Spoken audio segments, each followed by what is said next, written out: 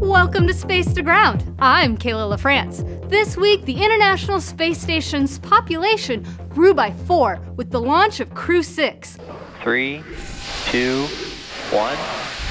Engines full power and liftoff of Crew 6. Go Dragon, go Falcon.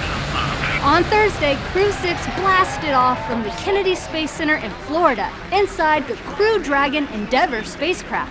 NASA astronauts Steve Bowen and Woody Hoburg, as well as United Arab Emirates astronaut Sultan Al Nayati and Roscosmos cosmonaut Andrei Fadayev, completed a transit of just over 24 hours to the orbital outpost, docking on Friday to the Zenith port of the Harmony module.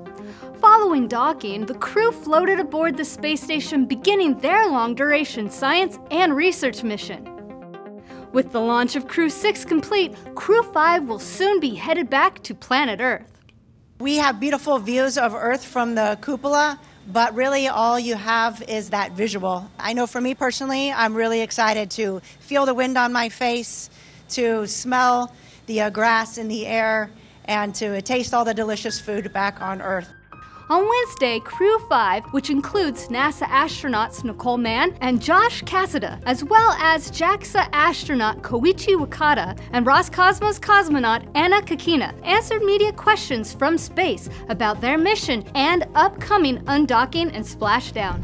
The SpaceX Dragon Endurance spacecraft will undock from the space station early this month, splashing down off the coast of Florida to conclude their mission.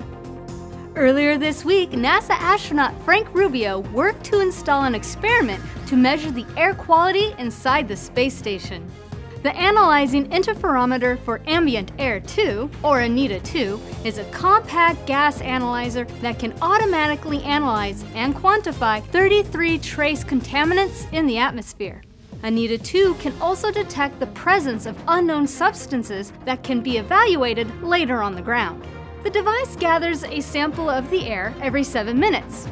ANITA-2 serves as a technology demonstration in support of the preparation for human exploration missions beyond low Earth orbit.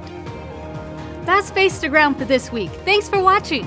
You can stay up to date on all the happenings on station by following us on Twitter at @space_station. We'll see you next week.